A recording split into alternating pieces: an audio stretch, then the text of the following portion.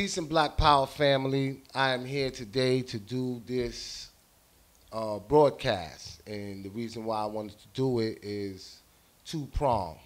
First, I want to address everybody that been calling me and asking me why I wasn't present at the B1 premiere. Several people I encountered throughout the weekend that was en route, people that was there, that was present, was calling me, and I purposely avoided some phone calls, and I think I owe it to everybody because a lot of people had came out because they wanted to support me, as they should. I have people that have been following my journey since Elementary Genocide 1. Nevertheless, let me just give a big shout out to Kenwado and them brothers from the UNIA, the Marcus Garvey organization. Them brothers from the UNIA, they went up there strong and they represented. I was the one that facilitated that and made the phone call for them to come up because I feel that any celebration that deals with Marcus Garvey should include his organization that he led. So I know those brothers was wondering why I wasn't present. And I'm going to get to that. And I apologize to everybody that came out to support and didn't see me there. Now, many of y'all know this was a Boyce Watkins and Ric Mathis film, B1. I am one of the producers. I was the cinematographer as well as the editor. Now, me and Rick had a situation where, and I'm not going to get into too much of the particulars of it, we had a situation where he did something that was underhanded. He did something that was grimy. You know, he tried to backdoor me. And I had a conversation with him. First I was very respectful. I asked him, was he in a position to speak? Because we was talking over the phone, and he said, yeah. And I said, no one was around you, right? He said, no. And we began to speak. And the more that we talked, the more that it was revealed to me what was his intention and his motive. And then he continuously lied to me. And even with me confronting him with his lie, he still went on. And I came in a cold current, right? Because one thing you ain't gonna do, you ain't gonna play in my face. I don't play those games. So I'm sure his feelings was hurt, as it should have been, but it could have went somewhere else, but it didn't. And I kind of let that go, right? That has nothing to do with the premiere. I was scheduled to speak that Saturday. I texted him and pretty much asked him what time Saturday, because I knew Saturday, and the only thing was we wasn't sure on the exact time. We knew, he told me from like 2 to 4, but I needed to know the exact time I needed to be there. And he sent me a text pretty much saying that he is the executive producer of B1, and he's making an executive decision to go in a different direction. In other words, he was telling me that I wasn't going to speak. Now, for whatever reason, he's in his feelings. If that's how he feels, is it right? No. But you know what? I'm cool with that. I don't have to speak, you know what I mean? My work and what I did speaks for itself. I still was going to attend. Later on, I found out that it was being said that if I come up there, that they will have security and police on hand. When I heard that, you know what I mean, I'm like, you know what? I'm not even going to go. Let me say this, and let me be very clear when I say this, right? I traveled to 2 different states. One weekend, I worked 12 hours a day interviewing over 30 people. That was in Orlando. Came back the next year, we did it in Charlotte. I interviewed people here in Atlanta, in my house. I interviewed people in his house. I interviewed at least 90% of those people that you see in that documentary. I spent hundreds of hours doing interviews. I spent thousands of hours editing. And many of y'all are not filmmakers, right? But when you're a filmmaker and you editing and you use certain risings and background musics and you lay the vocals and you're looking for these sound bites and you're stringing everything together, you know that at a certain point the audience is going to clap. The audience is going to give a response. As a filmmaker, that's the highlight of your career when you're in the audience and you watching everything play out as you knew it was going to happen when you were sitting there doing these edits. I was denied that. I don't want people to feel like they can't support this film because the film is bigger than this individual, but you need to know who this individual is. And I'm going to explain that to you in a minute. When someone is loyal to you and they show you love and you stab them in the back, that's a heavy price to pay. Not when they gave you a second chance. So my question is to you, Ric Mathis, when a second chance isn't good enough. You tell me when a second chance is not good enough. Because I can tell you this. I work with returning citizens. I work with those that come home from incarceration and is looking to get on with their life because they made a mistake in life, right?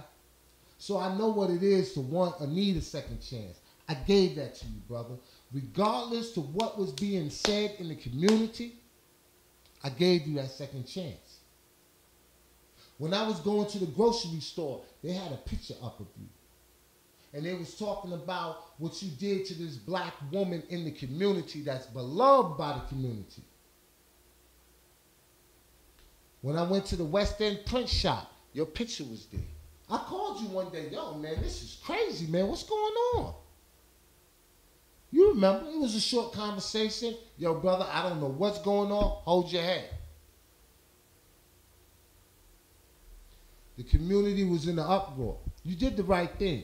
You activated your social media and you got low. You was gone. No one knew where you was for a year and a half. Guess what happened? COVID. COVID was your saving grace. COVID gave you a second chance because the world was mourning the death of loved ones. The world was in turmoil. We didn't know what was going on, what was happening. And you slipped under the radar. You came back. But this time when you came back, guess what? You came to me and said, yo, I'm doing a film with Boyce Watkins, Rahiem, I could really use your help. All right. What you got going on? Me, you, and Terrell, we met. We sat down, we strategized, we talked about what we was going to do. We was excited. We went on, we did some things. The next thing I know, Terrell ain't around. I'm like, what happened to Terrell? But I'll let you tell that story. I don't really know too much that happened, but I know he was excited as me, and he wasn't around. Yo, I carried you and helped you reach the finish line. You had other people that was helping, that was involved. Whatever they did was minimal compared to what I did.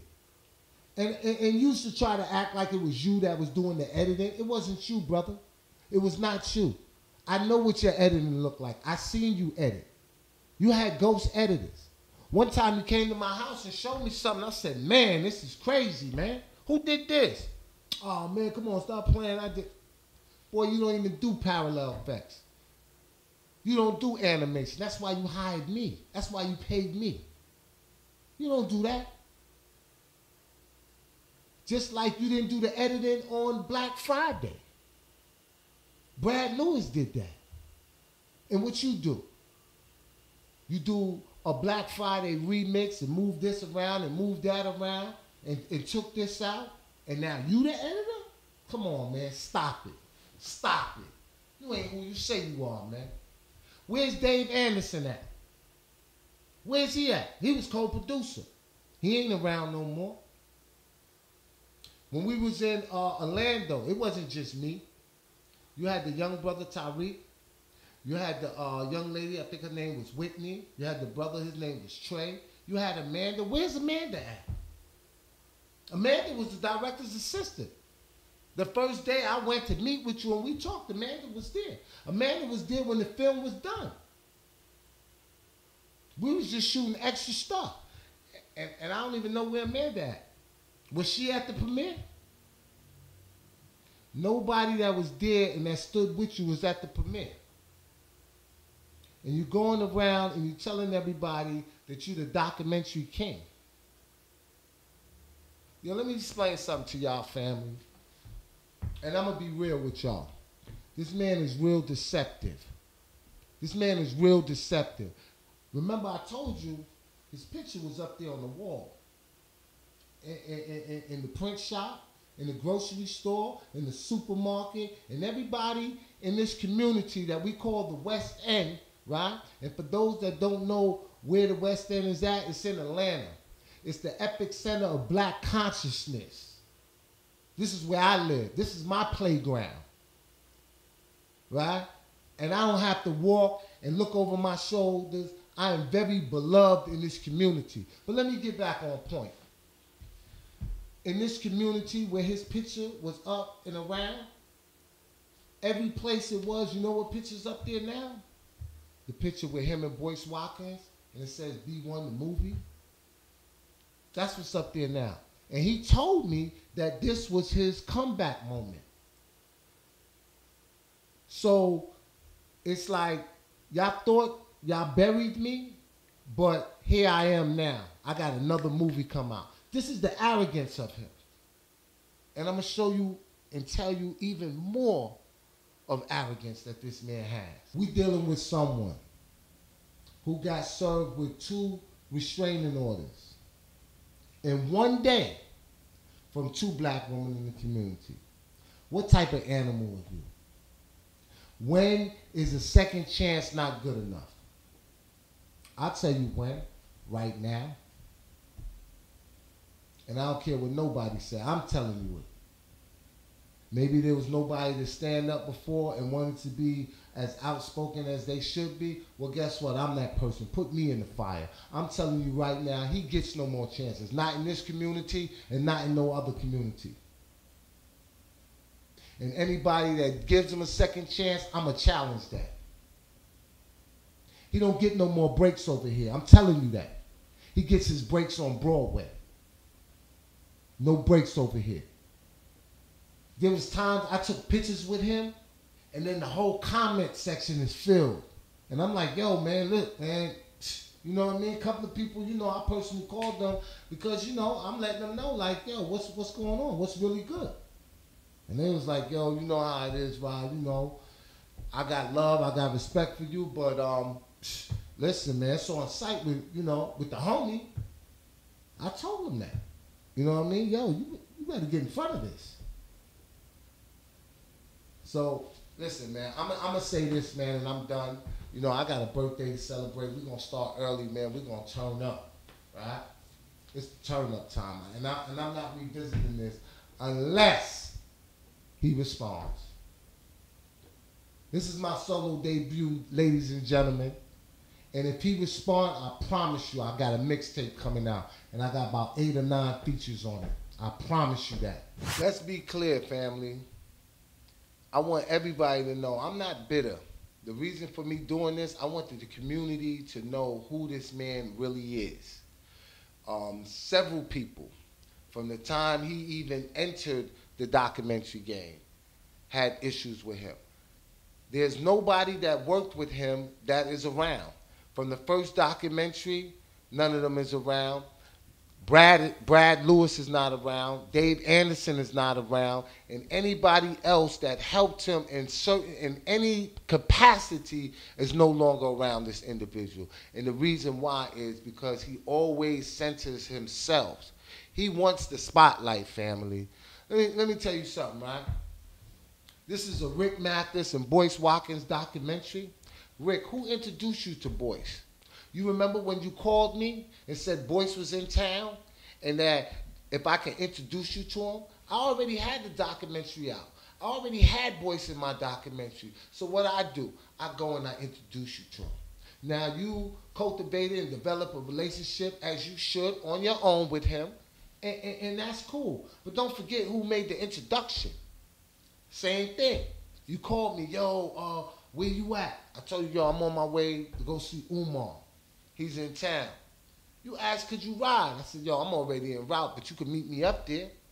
You meet me up there, what you do? Yo, Rahiem, you think you could ask Umar if he'll be in my documentary? Yeah, brother, sure, no problem. Umar just got off stage. A lot of people was crowded around him. I caught his attention. I said, hey, Umar, real quick, it's my man right here. He doing a documentary. You think you could say a few words on camera for him? Umar took one look at him and said, nah. I said, what happened? He said, yo, how I know he ain't one of my haters? I said, nah, he ain't like that. He said, yo, you sure? I said, yo, he works for Rolling Out Magazine. He said, right, you sure? I said, yeah. He said, all right, give me a few minutes. Came over there and did the interview. I'm not jealous of you. I don't hate on you. In fact, man, I helped you. I was the cinematographer on your first documentary. Let me recall a day I was with Ric Mathis. And this particular day, we seen attorney Mawali Davis. I said, oh, there go Mawali Davis. He said, fuck Mawali Davis. What's going on with that? He said, yo, that situation that I got into, I reached out to him and I wanted him to help me get out of jail and to represent me. And he told me he couldn't do it because he knew me as well as her and he didn't want to get involved in it and it was a conflict of interest. You know what Rick just did? Rick just presented him with the Freedom Fighter Award. I want you to tell me, family, and make it make sense. So the person that didn't aid and abet and help you get your freedom, you gave a Freedom Fighter Award to. Come on. You know why he did it? Because he want to play in this girl's face. He wants to show her that you thought nobody was going to stand by me, but I'm Ric Mathis, the documentary king, and I just presented him with an award. It's all over the internet. I'm back. If you go on her page, you're going to see that she discussed going through those dark and terrible moments, the darkest moments in her life when she was dealing with this unfortunate tragedy. That it was through the teachings and the wisdom of Queen Afua that helped her. You know what Ric Mathis did? He just gave Queen Afua the Freedom Fighter Award. He's playing in this woman's face. He's playing in all of our faces. But many of y'all not gonna see that. And let me tell you something, these elders don't even know. Many of them don't even know because they're too busy. We're dealing with a lawyer. He's not on the internet. He doesn't hear the gossip, the chatter that goes on in the community. Queen Afua, she does what she does. She doesn't know none of this, but she's going to know the day. Mawali's going to know the day, and you're going to know the day. And I hope that you make the right decision and that you look at him and see him for what he is and not what he presents himself to be. Because he's a detriment to the community. Now, y'all let him back once. I want to see if y'all do it again.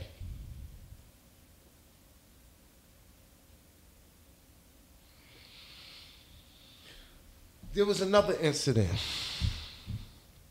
where I was with a group of sisters and I was hanging out with them. And it was late at night. And they decided they wanted to go to a spiritual house. And they said, Rahiem, you should come with us. I said, all right, I'll go. I go to the spiritual house and, you know, everybody introduces themselves. And after introducing ourselves, take a small break, intermission. And one of the elders pulled me to the side and she said, what you said your name was again? I said, Rahiem. She said, yeah, that's right. And your last name? I said, Shabazz. She said, yeah. My friend Susie, she told me that was your name when I sent her the picture of you. I said, the picture of me? Where did you get a picture of me from? She said, when you were sitting over there, I took a picture of you and sent it to you. And she told me she knows you. And I was confusing you with someone else. But you're not him. And then while we're still talking, the lady whose house that we're at is walking by. She grabs her hand and she said, I was wrong. This is not who we thought he was. He is a filmmaker. He is from the West End, but he's not that other guy. And you should have seen the relief that was on this lady's face. She was like, thank God. When I got out of there, do you know I called him? And I recounted everything that just transpired. And I said, yo, man, you really need to get in front of this, man. I was just almost mistaken for you. And I told him, man, there's 2 things I don't do, man. I don't go back and forth with women, and I don't put my hand on them. And I said to sit there amongst a group of women, mind you, I'm the only male, around 20 females. And it was cool though because they made me feel real comfortable, you know, being the only male. It was all right. They was like, you know what, today's your lucky day, because usually they said that it'd be even, male and female. It just so happened that day that, and it was late at night, I was the only male.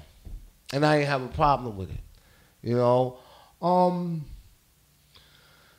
There's so much I could say, man, that I don't want to say. There's stuff that people shared with me in private, and I'm going to allow them to have they say and tell their story. I'm done with it.